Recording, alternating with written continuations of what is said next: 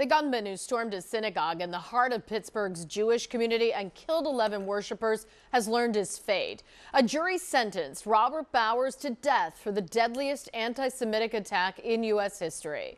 Bowers shared his white supremacist beliefs online before planning and carrying out the 2018 massacre at the Tree of Life synagogue.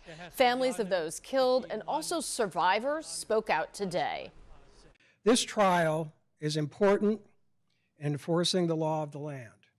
It is also important in sending a signal in the strongest possible terms that anti-Semitism and hate have no place in our hearts, no place in our communities, no place in our country. A judge will formally sentence Bowers in court tomorrow.